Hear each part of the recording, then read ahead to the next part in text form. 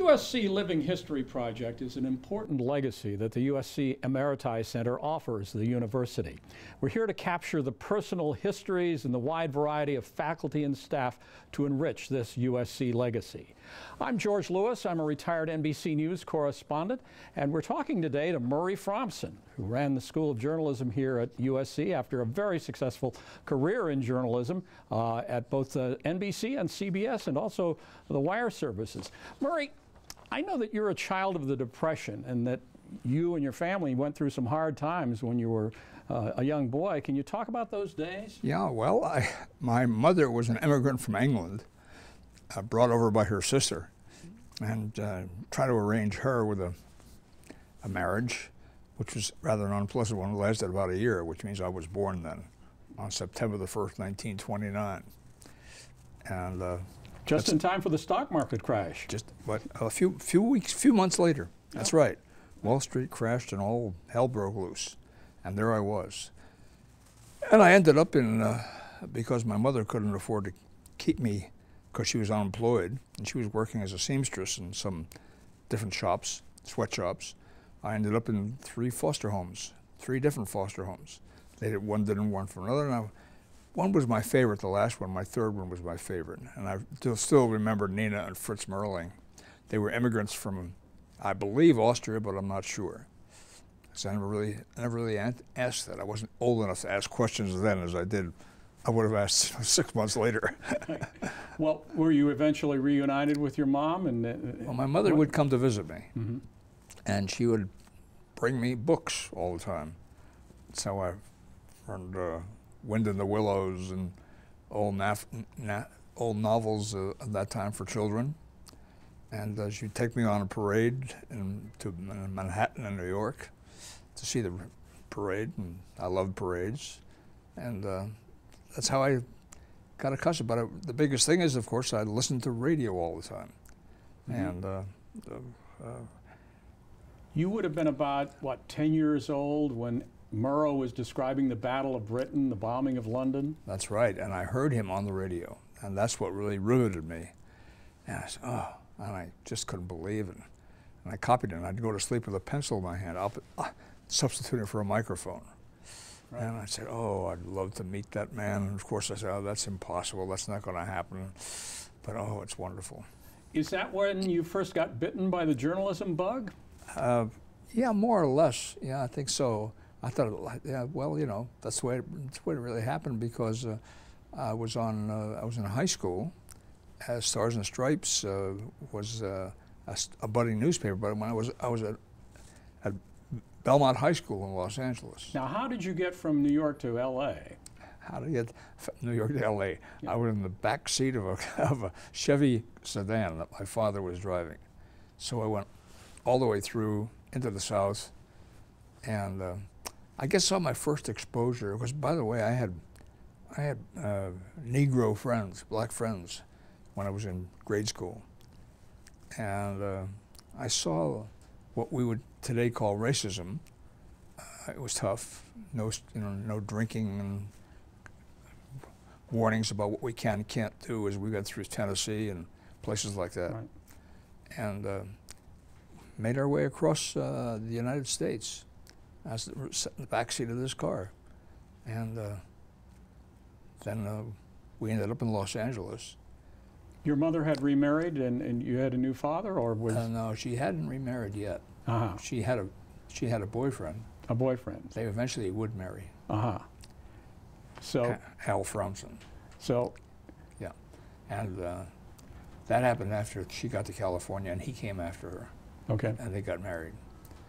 But I remember very well that talk about the times of those days. When we arrived in Los Angeles, I remember we went looking for an apartment. And the first thing I remember as a child was a sign on the first lawn of an apartment building, and it said, no Jews or dogs. No Jews or dogs? Yeah. Wow. And I guess I knew about it, but I didn't know about it. But I knew it, and I knew it hurt me somehow. And I remembered that. And then I ended up in Virgil Junior High School, That's where it was. And my father came and took me to see Abbott and Costello Goes to War, comedy on the Pantages Theater. And when we came out of the theater, there was a young man selling the Los Angeles Times with a big headline. This headline said, "Japs bomb Pearl Harbor." And that's how you found out about Pearl Harbor, from seeing that headline outside the Pantages? I asked my father, so where's Pearl Harbor? What's that? Well, I found out because when I went back to school at Virgil Junior High School, one day shortly, not knowing what was going on, because there was a market about a block away from us owned by Nisei people, Japanese Americans. And antagonism turned after having been recognized by people as friends. People came and bought fruits and vegetables from them all the time. But in school, suddenly, 3 policemen came into the class one day and called out the names of 3 Japanese American children, my friends, Takahashi, Kanawawa, one of the things, and they took them, escorted them out of the classroom. And they were crying, and I was kind of crying too, because I didn't know what to make of it. But they were being sent to one of these relocation camps under the orders of Earl Warren, who was then the Attorney General of California. I didn't know who Earl Warren was. I didn't know what an Attorney General meant, right. But I knew they were being sent away. The same Earl Warren who was later associated with the school desegregation. The one we respect is one of the great of the Supreme Court. One of the great Chief Justices of all time. That's right. So things happen. So it was kind of, these are things that happened to me at an early stage in my life, taken away from people, taken away from things, not really identifying what my life was like. And one day I was, my high school journalism teacher, Francis Hove, heard there was an internship for young people, and they got me a job at the Los Angeles Times to go down, because there was a shortage of men because of the war. Yeah. And so I was hired on as a copy boy at the LA Times. And I went down to a school bus the day that Roosevelt died. And I got on the bus, and everybody on the bus was weeping.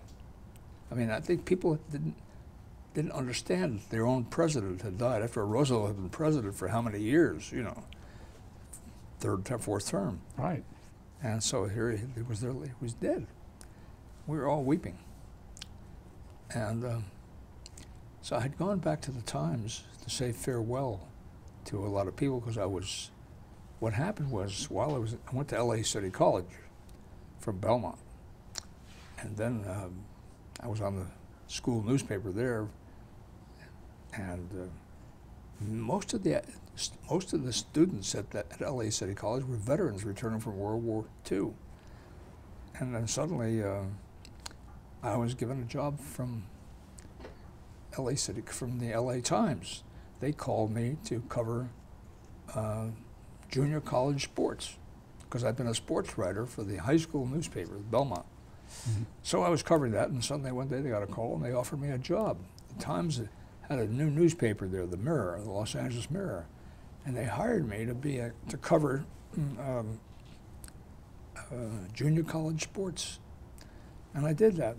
But to take that job was the first job I ever had, a real check, $35 a month. Wow. And so I took the job and dropped out of school at LA City College. Well, I was not planning to do that, but I did that, and I lost my draft deferment. Next thing I knew, I was on the way to Camp Drake to be drafted into the U.S. Army, and I was trained to be an infantryman. So at the last time, when my training was over, I was being shipped to Japan. I went by the Times, and Francis Hove, my high school journalism teacher, who I really loved, to say goodbye. And I ran into the sports editor of the LA Times. I forget his name right now. I know it very well. But he said, "Where are you going?" I said, "Well, I'm in the Army. I'm heading for Japan and probably Korea for the Korean War." And he said, "Well, you know, I was a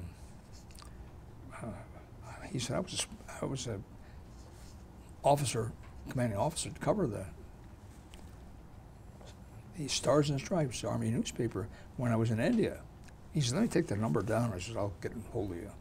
And the next thing I know, I was in Japan, shipped over from Camp Drake, and my name was called out. There were 58 guys, myself and one other man, Tim Adams, and we were sent to Stars and Stripes in Tokyo. And they said, well, you're a sports writer, so you cover sports. I got pigeoned. I couldn't get away from being a sports writer. And so one day there was a big scandal broke. I don't know if you remember this, but West Point had a big scandal. And the whole football team was accused of, and the coach was accused of cheating. Mm-hmm. And they fired the whole football team, and they fired the coach, Red Blake. And he was thrown out of the school. And it was really incredible. And so I got a job. I went back and I did a piece about that. I was just into getting in trouble a little bit. And I did a piece, tongue-in-cheek, about what they had done to this West Point Academy people. Figured, I could, an enlisted man, I was a little old sergeant, I could write this kind of a story. You're poking fun at the West Pointers? And those are the guys who are running the Army? Yeah, right. so they called me in, and the colonel called me in, and he said, you see the story in the Stars and Stripes today? Yeah. He said, who wrote this? I said, well, I did, sir. He said, you wrote it. He said, what do you think of it? I said, well, I thought it was a pretty good piece. He said, well, I'll tell you something. I'm a West Point graduate, and I hated it. You're going to Korea. Oh, God. And that's how I got to Korea. I sent to Korea, and the war was on. And the Stars and Stripes, they said to me, sure, not only are you going to Korea, you're going to go to the Marines, because they hate the Army. So I got assigned to the Marines. And I was Stars and Stripes. And met all these tough guys, Marines, and there was a squirt reporter. And did all kinds of crazy things. And I covered a reconnaissance raid across the Imjin River to spy on the Chinese who had come in. It was during the war, China war with Korea. And we got found out. I had to float back on a rubber mattress, get back across. And the leader of our group was a young guy who, his name was Dutch Muhlenkamp. Because his family was the Muhlenkamp family. They were Dutch residents who came from Holland. The mother married a Dutchman, and they came to the United States, and then their marriage didn't leave, and he was going to go home back to Holland. She couldn't get a leave, or she couldn't get a leave for her son so he could see her. Kind of complicated. Right. And I just couldn't, I couldn't do anything about it. So I wrote a story, and I talked to one of our commanding Marines there, who had been a retired Houston Post city editor. It was called to action. I said, what do I do to this? And he said, well, just say the Marines were unavailable for comment. So I did that, and next thing I know, I'm hauled before this Marine colonel. He said, see the story? I said, what do you think of that? Well, I said, you're not the first one to ask me. I said, yeah, I thought it was pretty good. He said, well, I'll tell you something. He said, we don't like publicity about the U.S. Marines. I don't like that. I don't like your tone. Get this guy's gun and get him out of here. Threw me out in no man's land. I was in no man's land, and I'm sitting up there for 2 or 3 days waiting to get a truck, and I finally got a truck. It took me up to Panmunjom, which was where the armistice talks for the Korea War were being. This is right on the border between North and South Korea. Right. Yeah. Right. So I'm in South Korea, and I got there, and I got on and this was the train where all the press was stationed covering the armistice talks. And I ran into a reporter I knew from the Associated Press, Jim Becker. He said, hi, kid, how are you? And I told him the story. He said, yeah, so this story, he said, can I see that story? And I showed it to him. He said, well, can we use it for the AP? I said, well, why not? The Stars and Stripes won't run it. They're afraid to run it. So they ran it. And this next thing you know, the Dutch Muhlenkamp's mother got a job from the Dutch consulate in Seattle, and she got citizenship. She got protection to stay in the States, and he got to leave, and I got a job from the AP saying, congratulations for this job you did for me. When you come back to Tokyo after the Korean War, come look us up. We'll give you a job as an intern. And that's how I got a job at the Associated Press. That started my whole real professional career. Now, you worked for the AP for how long before you went into broadcasting? About 5, 6 years, 7 years. And how did you make the transition? How did I make the transition? Yeah. How did that happen? Somebody offer you a job at NBC? Yes, I think that was right. I think that was right. I'm trying to remember right now. I'm a little bit foggy. All right. But I got this job at NBC. I'll probably remember, but not right at this moment. Okay. But you've spent most of your TV career at CBS as opposed to NBC. But I was at NBC for about 6 years, six, right. 7 years. Yeah. No, I was very happy with it, NBC. I had a good job with them. Matter of fact, that's how I met my wife. Because when John F. Kennedy was won the primaries and was going to be nominated, the big convention, the Democratic National Convention, was being held in Los Angeles at the Sports Arena. In 1960, yes. That's right. And I was assigned to cover all the western states up and down the coast, checking out delegates, potential delegates, to see what they were going to do at the convention. And I went up there, and in Oregon, a bunch of people were there. One person who showed up was Lyndon Johnson, LBJ, the Senate Majority Leader. Because, Eisenhower was the president, but the right. Democrats had Republican. He was Senate Minority Leader. Anyway, he was figured pretty importantly. He was a big, powerful Texan. Right. So I just met him briefly, and we got to meet each other later on. It was quite a relationship, which I could tell you about, and spend stories about my life with LBJ. He was quite a character. I thought eventually, after all I met, I was covering, for NBC, I was covering all the things in the western states, and we got back to Fort Worth, Texas, and I closed off the press room one night in the hotel, and I walked out, and I got to the elevator, and all of a sudden this big hand, whop, stopped the elevator, and it was LBJ. He says, "What you doing here?" I said, "Well, I'm covering Nixon." "What do you mean you're covering Nixon? You're supposed to be covering me." I said, "I go where they tell me." He said, "Well, you call them fellas in New York. You tell them that LBJ wants you to come to his ranch with him. That's me." "Yes, sir." So I called NBC, and the NBC on the desk, they didn't know what to do, and somebody at New York didn't know what to do, and they said, "Call Mr. McAndrew." Bill McAndrew was the president of NBC. I said, "Look, I'm just a young reporter. You want me to call him at night?" So I did, and McAndrew got on and said, "Yes, son, what can I do for you?" I said, "Well, Mr. McAndrew, here's the question. I'm normally assigned to do covering things for NBC, and Lyndon Johnson wants me to come to his ranch, and I don't know how to do that." He said, "Son, you just do what LBJ wants him to do. Good luck to you." That was it. And I ended up to the ranch and went out to the LBJ ranch and sitting next to Tom Wicker of the New York Times and Hal Lawton of the Wall Street Journal and both from the Baltimore Sun, who I can't remember at the moment, but I will remember. And we were having lunch with Lady Bird and Linda Johnson. When it was all over, and he said, "Now you guys, you want to stay with me because tomorrow we're going to Fredericksburg in Texas." He said, "So you stay here overnight." So with finding bugs for me, and finally he came out, he looked at me and he said, "Now, I know about all them fellas from New York, they all know all this stuff." He said, "I know all about where they were."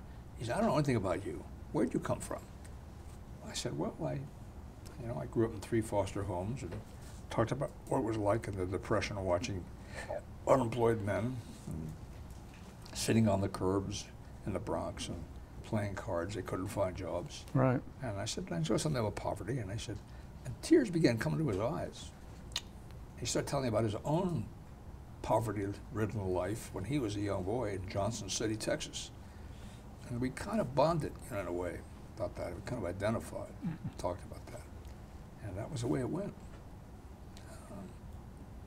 And LBJ was somebody I followed quite a bit.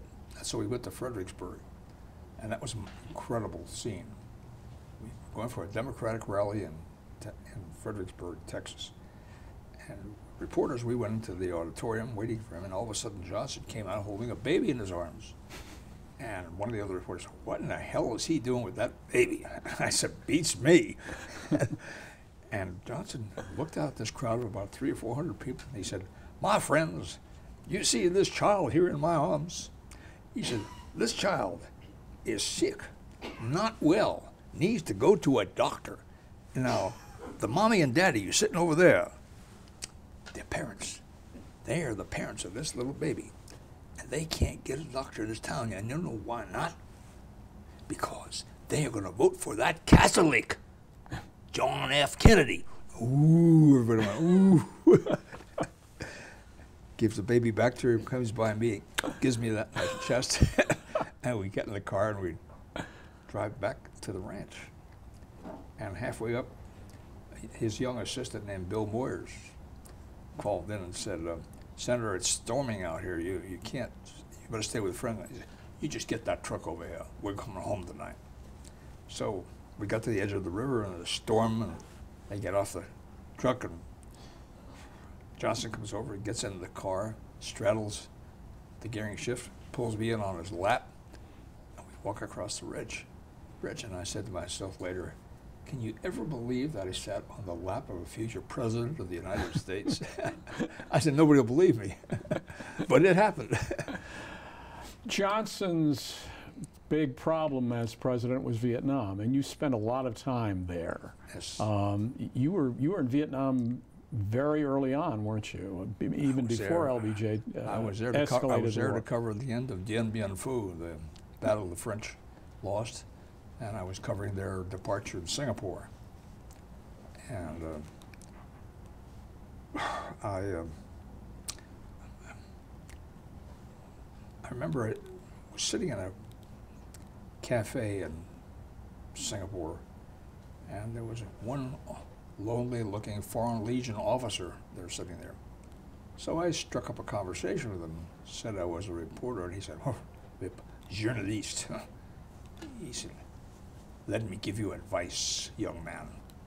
He says, "You go back and you tell their friends, don't go to Vietnam or to Indochina or wherever you, don't go there. Don't let them walk on our sheet." I said, "Well, if you say not, then I will pass the advice along." So we gathered, and I was a young reporter, but I organized I knew that John Foster Dulles, who was in the Secretary of State, was gathering. Had just come from Manila, where they'd formed the Southeast Asia Treaty Organization. So he was gathering in Saigon, and I organized a meeting of the different reporters to go and meet him. We got to the press conference with John Foster Dulles and the Secretary of State, and he said, you know, he's boasting about the Southeast Asia Treaty Organization, and that was a big deal. And he ticked off all these questions, all these countries of Southeast Asia Treaty.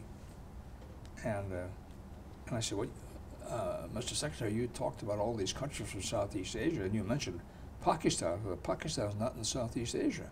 And I got the dirtiest look from him. It just was terrible. Well, I don't want to talk about history today, but you know what, the problems with Pakistan. But that was all because the United States was so upset with Nehru, who was the president of India, right, who was getting arms from the Russians. So in respect for that, he recognized Pakistan, and we poured tens of thousands of dollars to Pakistan. And all the ambassadors are CIA agents. That was just incredible. And we had to overfly Pakistan so we could fly over the Soviet Union. Well, the brother of John Foster Dulles was Allen Dulles, who was running the CIA, right? So it was very incestuous. That's right. He was he was a senior guy. Yeah. But Dulles was Dulles, you know, as far as we could tell, because you know we were always fighting the truth. Well, you kept going back to Vietnam over your career as a foreign correspondent, and I know you were there just before Saigon fell to the communists 40 years ago. Well, yes, because I went through an awful lot of covering the war. You know, I covered the war for 6 years. 6 years. Yeah. Most reporters would go in and out, get their ticket punched, spend maybe a year, year and a half there, and leave. Well, I was a roving correspondent based in Bangkok, and I came back to Saigon, and I was there for months on end. And I went to every battle, the Battle of Khe Sanh and Dien Bien Phu and all these places.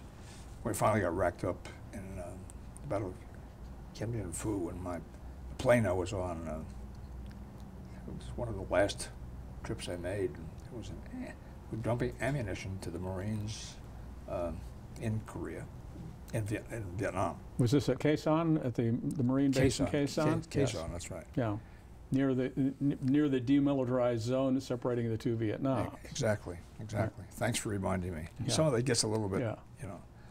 But the plane was under fire, and the first time we went in, the plane in front of us got blown off the airstrip. So they said, we're going back to Da Nang. We went back to Da Nang, and I was looking for a place to go, get on another plane, and one of the cameramen comes and he says, Murray, what the devil are you going on here? He said, you too old for this stuff. I said, what do you mean? I said, I'm working for CBS, and I got to go cover this story. So they looked at me with bewilderment. But I got on this plane, and this next plane was going into Khe Sanh, and came under fire. And the pilot said, look, I'm going to make a combat load here. Props are going to be going, propellers are going to be going. He said, I'll open the rear doors. I want you guys to run out, straight ahead, cut out, get to the land, and get to ground zero. Keep the props going, because I'm not going to stay long. So the plane landed, props done, we all ran out. I had to remember, in those days we had these huge cans, if you remember, they carried film. Right. And I put one big on this leg and another big on this leg in my pants. And as I started to run out, several rockets fell about 10 yards in front of me. And I cut to get away from the shrapnel, so I cut in front, past the wings, and the propeller thing knocked me down. And I fell on both kneecaps. Not the propeller itself, but the wind generated by the propeller? Exactly. Yeah. And Carl Sorensen, my cameraman, and a sound man ran over and grabbed me by the arms and pulled me into a ditch. And we ended up with the Marines again. I always ended up with the Marines. I don't know why. In hairy situations. Yeah, yeah. And finally, they got me out of there. At one point in your career with CBS, the CBS anchorman, Walter Cronkite, came to Vietnam, and he famously declared that maybe we've done enough here and we ought to get out. You sort of had a hand in advising him about that, didn't you? Well, it's a funny thing. When I first met him, I met with Peter Kalischer and a few other people. And he first came out when the war was just starting up. He wanted to know how we're going to win this war. And he came to me and I said, well, look, I can only give you my advice of what I've seen, bits and pieces of it. I said, but I have a hunch that if we got out of here, these Vietnamese, the Viet Cong and the communists and the Vietnamese, left to their own deserts, they would work this thing out themselves by blood or diplomacy, but they would do it. We wouldn't have to do it. And Cronkite said, well, that's the most cockamamie thing I've ever heard in my life. I said, listen, Walter, I said, that's just my view. You asked me my view. You don't have to believe it.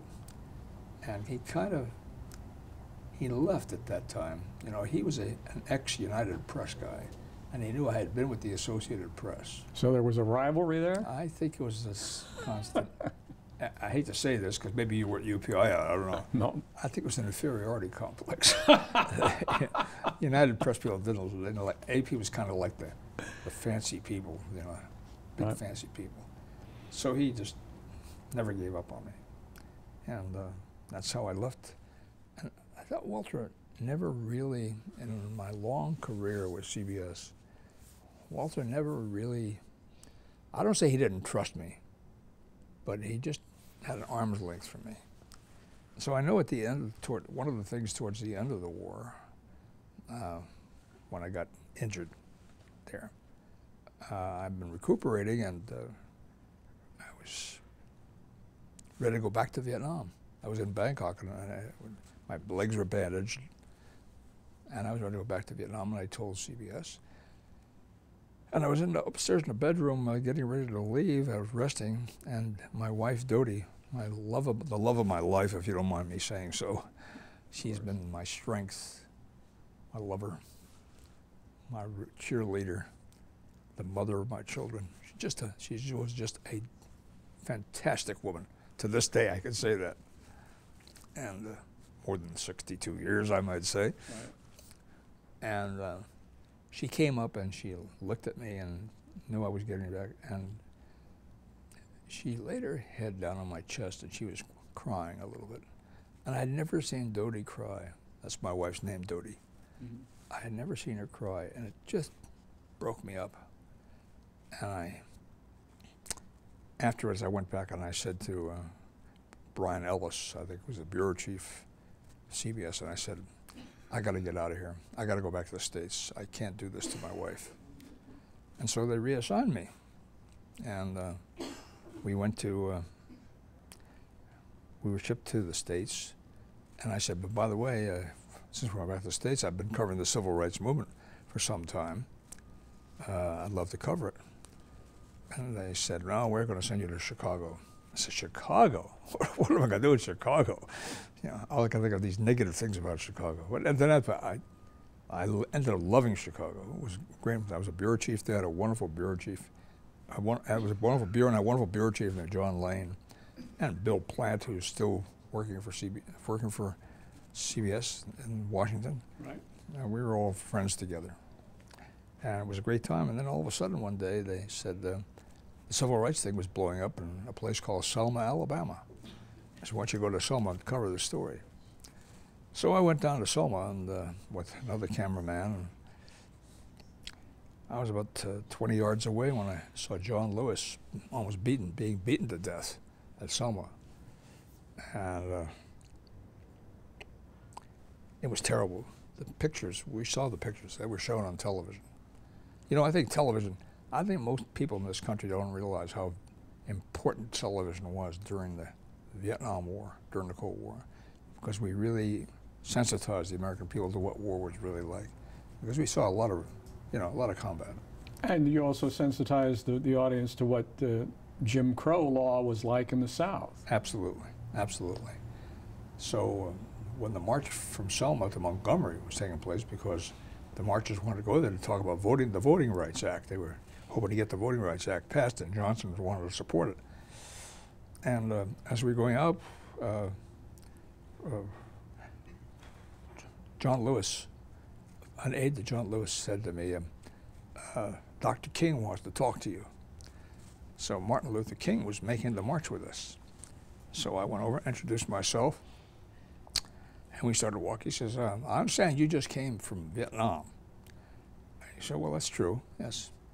He said, well, tell me about the war. He said, now, people tell me you've done some mighty good reporting there for CBS. What was it like between black and white soldiers in Vietnam? I said, well, I never thought about it, I said, frankly, because it was a war. Black soldiers, white soldiers, the color wasn't the factor. We defended each other. I saw black guys defending white guys and white guys defending black guys. It was helping each other. Mm. And King was, I think, somewhat surprised. And subsequently, he delivered this incredible speech at the Riverside Chapel in Manhattan, which everybody said alienated Johnson. But it didn't alienate Johnson. Johnson was trying to do his own thing about getting the Voting Rights Act passed. Right. He just thought that speech was a little bit out of sync for him. But he wasn't angry, and he was not a racist. I spent a lot of time around Johnson. I've never believed he was a racist. The King speech bothered Johnson because King came out against the war for the first time, or what? Right. And it was a very strong speech. So we made the march back, and I was with Dallas Townsend, CBS, and I was co-anchor of the live radio broadcast of the march. And King came in and he made this incredible speech about how, we have seen the end. We are never going to see the end again. And I was having dinner with Gordon Manning, the senior vice president of CBS, and he wanted me to to have dinner with a couple of the people, and was promoting me from being a reporter to being a correspondent, which is a big deal then, you know, with fancy titles. You know what that's like. Yeah. You're not just a reporter, you're a correspondent.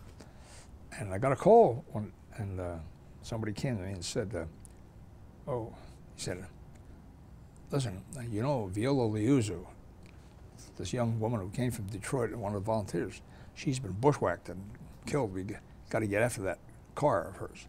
So I grabbed the car and grabbed my cameraman, and we raced to this highway. We found the car where she was, but her body was removed already. And it was an incredible time.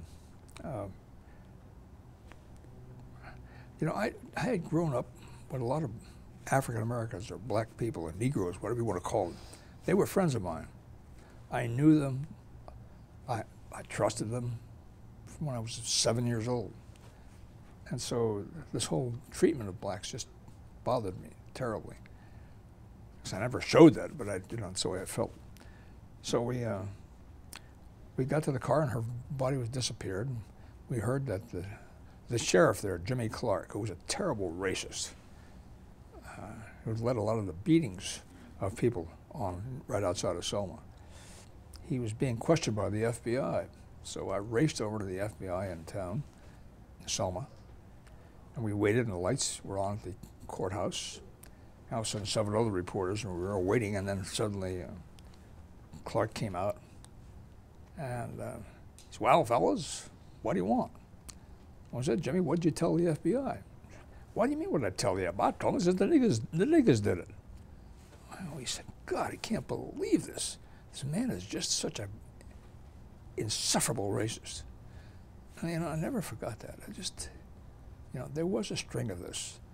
And I think... They weren't subtle like they are today, were they? No, and you know, and there are some of these people still forget they lost the Civil War, yeah. You know.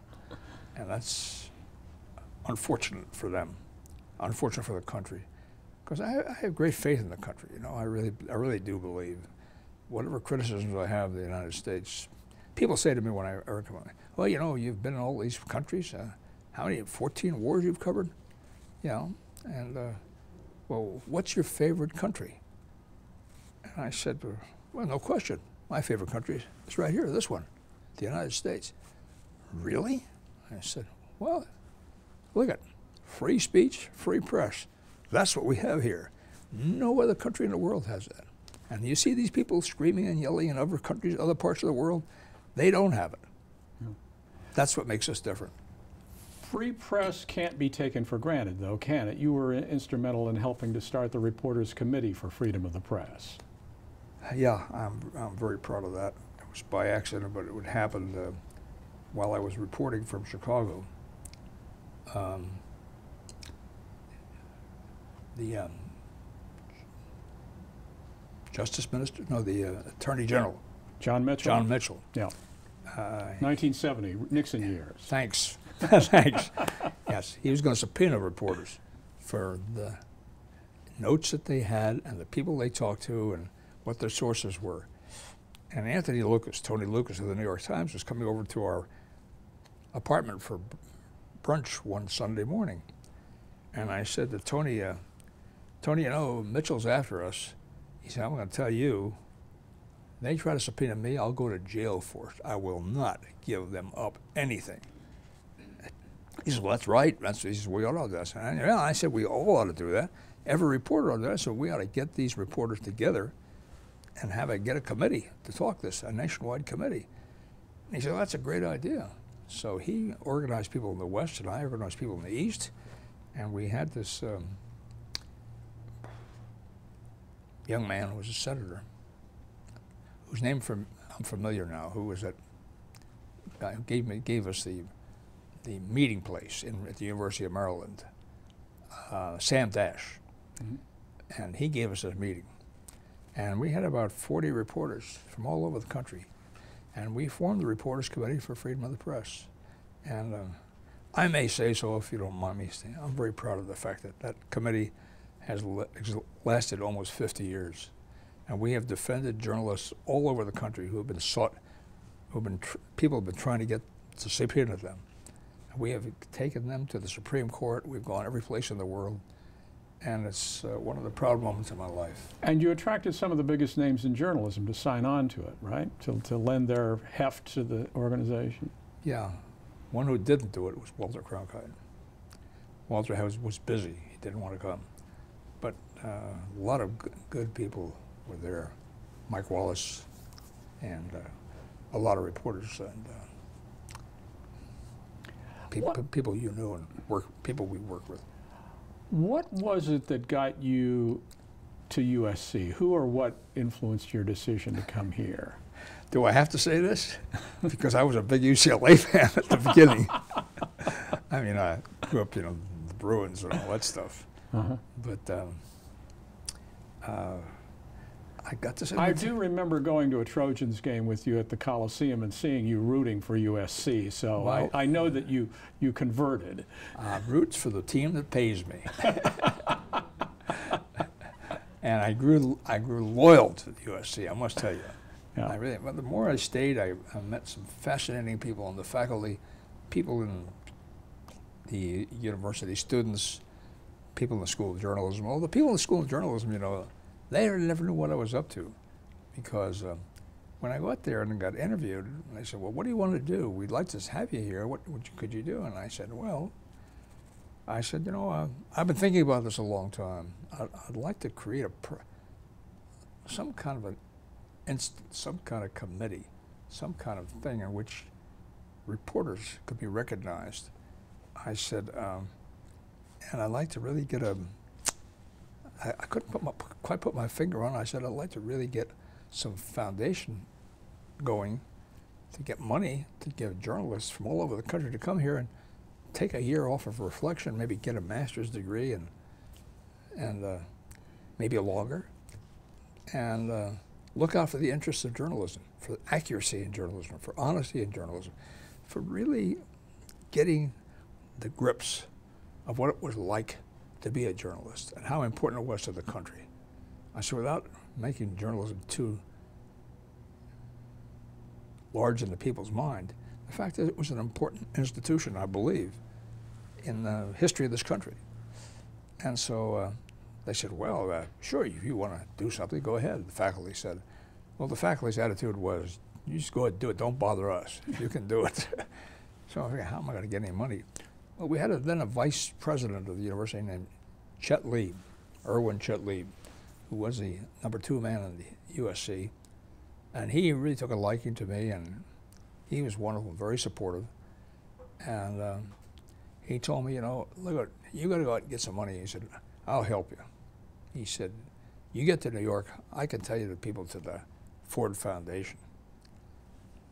I said, Chet, that's wonderful of you. I appreciate it very much. Chet had been a bomber pilot in World War II and hero and all that stuff. Now he was an academic. And I got to New York, and we met at the Ford Foundation, and they were so impressed by what I was thinking about doing this thing, they offered me a lot of money to start this foundation, to start this committee. Well, it's strange. I got to tell you, I never had enough money to think about a lot of money, but I was getting checks for, $20,000 to $50,000, $100,000 from different foundations. Right. And it was not only just the Rockefeller, it was the foundation I mentioned, plus other foundations, all about two dozen foundations who gave me money. And did all of this foundation money then enable you to start the Center for International Journalism? That's what it was. They gave me the money because I wrote proposals. I used to say, how did I ever write these proposals? But I did, asking for money, and they responded. And I ended up getting almost 200 journalists who came from all over the country, who didn't have advanced degrees, but would love to get a master's degree. And I interviewed them, and I talked to them, I cajoled them, and they came from every place. And we got a lot of people that way. And you actually, you didn't just spend time here on campus, you actually took these journalists abroad, right? To places like Mexico and Cuba? Yeah, well, yeah, the whole thing on the Mexican border was very hot stuff at that time. Still is. Yeah. So we had a class of people that had come in, were in different classes, different faculty members accepted these in their classes at USC. And I said to them, let's go to the Mexican border, see what that's like. So 12 of us went down the border one day, see what the thing was like. And we could see what the fence was like and how difficult it was. And one of them showed us how you get across the border. So they crawled under the barbed wire, and I crawled under the barbed wire with them. And we went into, we were illegales, we were illegal people going the other way. You snuck across the border into Mexico? Into Mexico. And then how did I do this? And we sneaked back. Sneaked. But to show the story, I think I have a photograph someplace in this showing me this. And people say, Fromson, he's crazy. No, he's not crazy. And I've developed a tremendous camaraderie with an awful lot of great journalists who went on their own. One, like I mentioned, Carol Morello, was the first person that I brought to the program. She was a young reporter for the Philadelphia Inquirer, and one of the first people I approached was Gene Roberts, who was then the president of the editor of the New York Times. And Gene liked what I was trying to do, and he liked me because we had met each other in Korea. And he nominated Carol to be the first program to come to the program. And she was just a young reporter from Michigan, and she came here. She had no foreign experience and no interest in overseas. And she came in here and we did wonderfully. And right now, after these many years later, she's now the State Department correspondent for the Washington Post. And many of the people who were in the program got jobs, importantly, throughout journalism, largely because of their experience at USC. While you were doing the Center for International Journalism, you had some influence on the Mexicans, didn't you, in terms of their open records laws, in terms of them passing a form of the Freedom of Information Act? Yeah, you know, you remind me of a lot of these things, but it's true. I admit some of the people in the program were Mexicans. Rosana Fuentes Perrin and a few other people like that. They came to become members of the program. They did not have university degrees. They got them by coming through our program at USC. And they befriended me. And, well, they were terrific. I have a great affection for Mexico and the Mexican people, and people from Latin America. I met some wonderful, dedicated people. They lived in countries where the dictatorships and the democracy was not well thought of many places. But there came a point when Rosana and some of the other people went back to the went back to Mexico after having completed their year together at USC. They came back and they joined a select group of people in Mexico, and they formed a Reporters Committee for Freedom of the Press. And they was the first piece of legislation ever passed by the Mexican legislation, and it has revolutionized Mexican journalism. The Mexican press today is free and open and critical, and it's set a great standard every place, and it makes me very proud to know that I had a hand in this and getting them started. Would you say that your work with the international journalists was your proudest accomplishment at USC, or when looking back on your time here, what gives you the most pleasure? I think on an individual basis, I feel pretty good about that. It's long forgotten. It never got much ink. It's amazing to me. I mean, many journalists knew about what I was doing, but very few ever reported it. And the university hardly recognized it until they gave me the austere title of Professor Emeritus to these days, which I'm very proud of. I'm very thankful for that they have recognized us, because I think USC is a great institution, and it's done wonderful things and supported an awful lot of great programs, and I'm very proud to be affiliated with it. If you were to give advice to the people who are carrying on your legacy here at USC, what would it be? What should they be doing to help train the next generation of journalists? Well, I'll tell you, it's I get people asking me to come and lecture to young people about what I can tell about my life and times and so on. And the title of my subject is Don't Give Up. You never know. Somebody's going to be there to help you. If you're there at the right time, if you convince them, maybe in a calm way, what you want to do and what your vision is, you'll get help. And I think I must, without boasting too much, and I really don't mean that, I think it really energized an awful lot of people who were in this, coming back to hear me talk, who were already in their 30s, going back to school. And it really gave them inspiration, hope that, yeah, well, maybe we can. Maybe we don't give up. And I think that's been the theme of my talk every time I speak somewhere. Don't give up. You never know. Somebody's going to be there to help you. Because there is a streak in this country of well-meaning people. I'm very proud of Americans. We get a dumb rap an awful lot of time in some of these countries, you know, and I think there are wonderful people here. You know, we just had this wonderful book fair here at USC, and thousands of people coming here, reading books, buying books, talking about books. People care about a lot of things. You got to give them credit, not be too judgmental. I think this country's great. I'm not being a patriot, I'm not waving a flag, and the reality is, from what I have seen in all the countries I've been in and lived in, places I've talked to, whether they range from Pandit Nehru in India or sitting across the table from Leonid Brezhnev, who was the dictator in the Soviet Union, seeing all kinds of people.